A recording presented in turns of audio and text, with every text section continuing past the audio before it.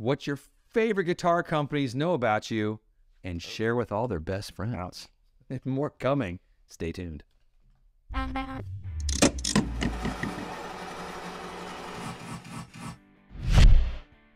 Hey, it's Baxter. It's Jonathan. Casino Guitars. Thanks for joining us once more on Casino Television. Television. Click like and subscribe. Hit the bell. And we're just going to get into it. So we're sort of looking at this because we're getting marketed outrageously by all of our favorite guitar makers, from, you know, Fenders, Gibsons, Taylors, Martins a little bit, Purse. That's for PRS.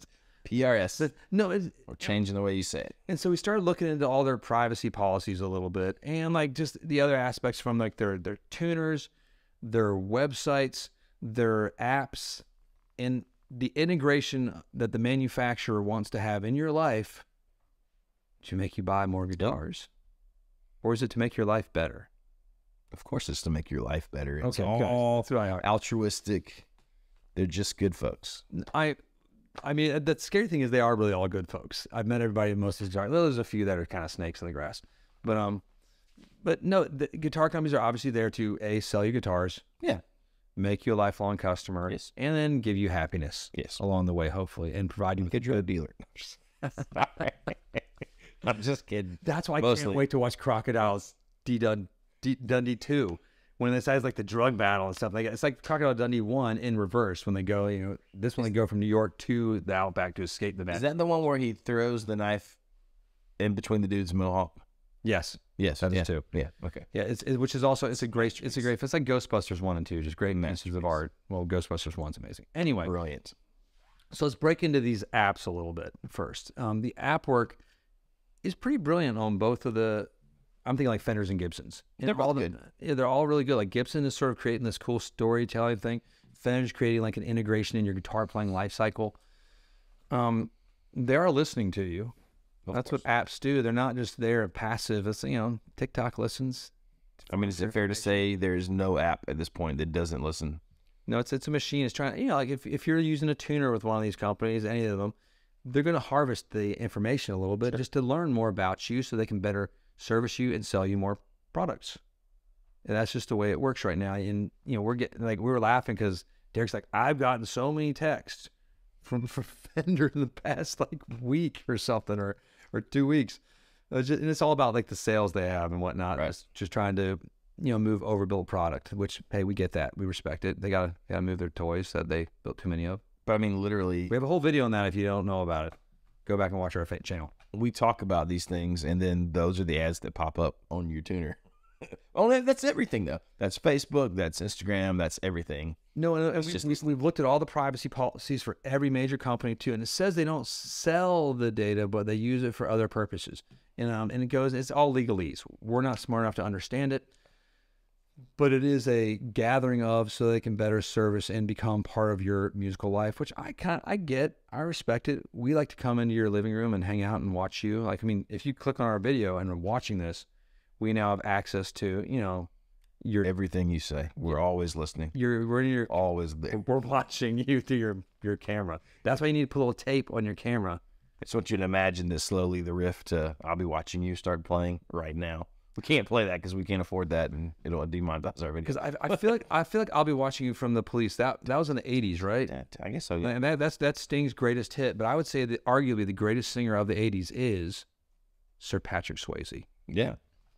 of the Patrick Swayze Collective. She's like the wind. Can we top that? No. I can do kung fu, can dance the hearts out of women's chests, and writes and performs the greatest song. I just like to imagine him singing that as he snatches that dude's throat out. You know, that move, the forbidden move. What a traumatic end. I know. Like that's in the end of the movie, right? Towards the end. Like They're like fighting in the river. There's a yeah, like he rips a dude. crazy. That's brutal. I wasn't expecting that. You know, you got Jeff Healey jamming out in the bar. I like to imagine that Roadhouse is like the prequel to the dancing movie. Dirty Dancing. Yeah, because it's like that's so traumatic for him. He retires. But Dirty He can't Dancing is strike. in the past. Doesn't matter. Maybe Dirty Dancing is a prequel, and that's his father. Ooh. And then like Okay. And he didn't want to follow his dad's footsteps of being like a sissy dancer. Well, time to learn to be a cooler, boys. I forgot he's a cooler. I'm the head dancer. I like when he's explaining his job to everybody, like lines him up at the bar. And such a good movie. If you haven't seen it, can we just do a whole video talking about Roadhouse? And like, Yes, because I again, like I've said it before, Roadhouse, Red Dawn, and Dirty Dancing might sum up America. And Top Gun and Days of Thunder. Again, I just like to believe they're all in the same universe. But it's actually the same. It's the same actor. Like Patrick Swayze might be one of the most American creations that America's ever made. Does he have the biggest like the broadest stroke as acting talent? He can basically do anything. I mean, he's like you watch the end of Red Dawn, like, and you're not in tears. I mean, you watch that final dance scene in Dirty Dancing, you watch him rip that throat out. Like, I mean, like it's just bam things, and then you watch him in Ghost, for goodness sake, when he has sex with Demi Moore as Whoopi Goldberg as Patrick. It's very, very a little convoluted. He's a little convoluted there. I don't know what, but it's fine. He's a ghost. It's not a lot. Me, whatever. I don't know if I can watch that movie again. That's rough. Anyway, hard to watch that. Yeah, but so anyways, this ties back in. This ties nowhere. I'm just tying us back. So Patrick Swayze ads in our Fender tuner now. That's what you're saying. Well, it is. No, it is funny because they listen and they feed into the rhythm of like, hey, how many times are you using this tuner maybe, or how many times are you using this app? They judge, like if a tuner per se will judge how many times you probably need to get your strings changed. And they might send you out notifications of, hey, it's maybe time for tune-up, maybe time for. I get it's pretty smart. I mean, it's pretty smart. I mean, I'm not knocking it. But like we said in the beginning, is it to make your life better or make money or whatever? I mean, I think it can be both, right? Because some of those apps are really handy. Like I can remember learning to play guitar before phones and smartphones, and it was a pain to have that little Korg or whatever, that little Boss tuner. Yes. I mean, you didn't have it in your pocket all the time. You know what I mean? That was a pain. I do carry a clip-on tuner a lot in my pocket just because I don't like the app tuners. But they're small now, so that's okay. But I'm just saying, it's nice to be able to whip out your phone and tune your guitar, record an idea, right? Like that's all in the apps. I mean, some of them have multi-track recorders and the little apps. We are crazy inner core conspiracy theorists, most likely. Well, of course. I like to think I wasn't, but apparently I am. The more I think and talk, and obviously these companies have plans for us all. We've seen it with like Gibson's had its like ups and downs, like a lot.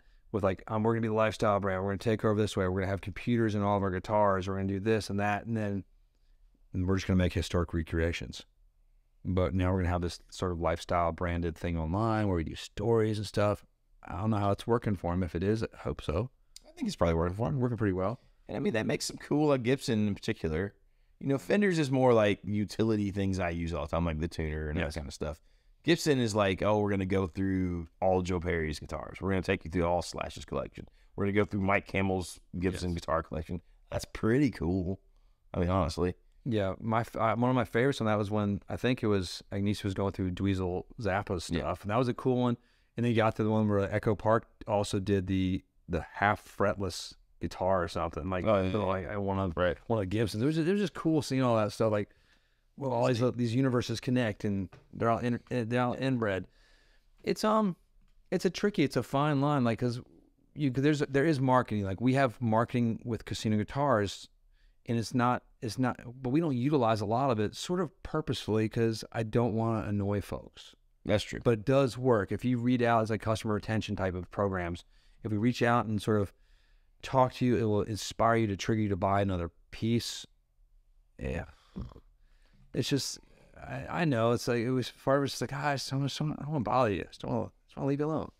It is a weird thing, as like your convenience versus your privacy versus the annoyance factor.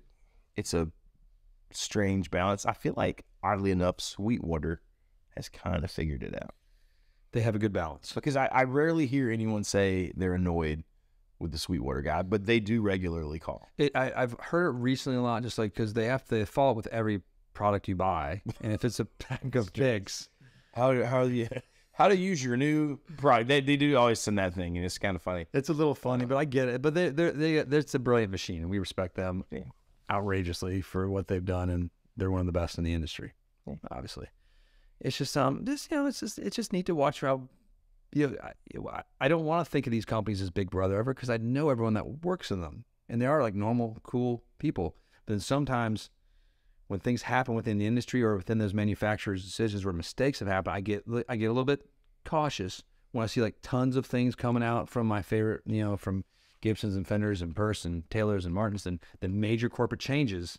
I mean, good, bad, or indifferent, I don't think anybody should be shocked at a corporation using like the most modern tools available, marketing, and that's just what it is right now for everything. Yeah. From toilet paper to what deodorant you use to what picks you're using to. God, when we met that one, he's a guy that came in the shop. He does virtual reality training things for the toilet paper manufacturing businesses. I was like, that's so cool that's a thing. That made me so happy. I'm trying to imagine what that entails, but I lost my cotton too, because I have to talk about one of our corporate sponsors for today, Strasbourg Dentistry. If you want it done well, call someone else. Is what they usually say. That was one of their things. Just kidding. They say just call us, and we can get it done for you eventually. Strasbourg Dentistry. I really love your smiles keep coming. So actually, they're really nice dental practice. I met the guy though. And he's really cool. He's like a really good looking dude for a dentist too. Like not only they can actually all dentists in there are pretty attractive. I met the guy, came to the shop. Really nice dude. I won't say names because I don't want to get him in trouble with his partners, but they're gonna know who it was. But where is this place again? Tell me where that is. Where are we? Strasbourg, Pennsylvania. PA. That's all I need to know. Yeah. So it's the land of lovers is what Pennsylvania is known as. Okay. But he'll make your teeth beautiful, pretty, and I think he's been working for a long time making it. He's a cool guy. He was nice. He was a guitar nut, and I enjoyed meeting him. There you go. So that's our corporate sponsor for the day. Help us all. I think that's about all I got right now. That's probably. You got anything else, Derek? You got anything you want to add? Derek's shaking his head. He's like, no. He's like, wrap it up. He says, keep going another 10 minutes, guys. You got all those jewels of information you're sharing with the world. I think that's it. So thanks again for joining us. Peace be with you all. Enjoy your music. Enjoy the corporate Big Brother watching over our shoulders. Just ignore them. That's what we do. Yeah. Keep playing guitars. Support your independent shops. Support your retailers all across. It's a guitar center. It's a good one. Support them too. Sure. They need all the help they can get right now. That's probably true. So they support your team there, and thank the cats working there that are working their tails off. When there's like one guy there, the manager most likely, and 13 customers, and you can't get your time, just be patient. It's not his fault. Or her fault. Most likely his. That's it.